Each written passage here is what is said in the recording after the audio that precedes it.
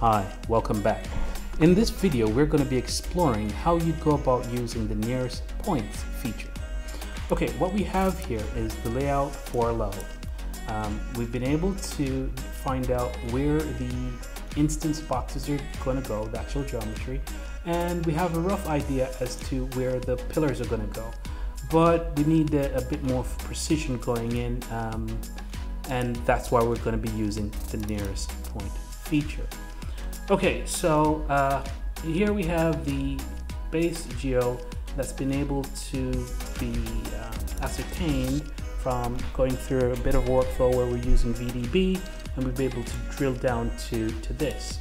What we want to be able to do though is isolate the points that we want to work with. So just to give you an idea of what we got so far,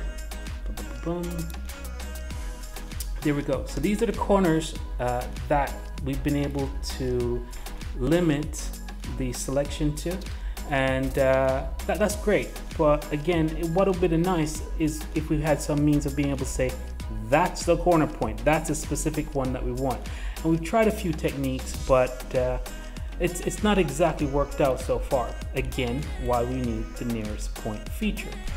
The source points for the actual floor are going to be on this side. So if I highlight the two of them, what you've got now is you've got the actual points themselves that we want to snap. You can tell there's a gap there, yeah? So you've got the pink point that make up the corner units themselves, and then you've got the blue points.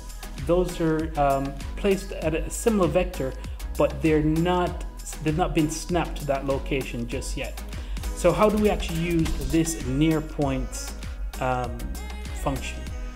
As you can tell here, we've got the outline or the signature for the function, and we're passing in the geometry or the actual points themselves for the floor layout, and that's going to be making up the point 0, and we're using point num going in to find that specific point within the iteration for the for each loop. And then the actual source points themselves, those are the pink ones. Those are the actual corner points where we have a series of points, and what we're hoping is that by the end of the call, those blue points are going to be snapped over. And how we're doing that is we're saying if we've achieved the near point by using that specific threshold, at the moment we're searching within roughly 0.06 units, and then what we're saying here is if we get a number greater than 0, so that means we've actually found a point that is nearest to it, then in that scenario what we want to do is actually take the position from that point, i.e. the near point, and assign it to this specific point. And what we should end up seeing is that that blue point should move to where the pink point was. So yeah, not sure how good a readout you're going to see on the camera. I'll just zoom in a bit more, but by when we actually press this here, see, automatically snap to that specific corner point. All right, so that is how you actually use the near point feature. You do have another means where you can actually say, okay, fine, what I want is all of the near points, for which you'd have probably got that group back anyway.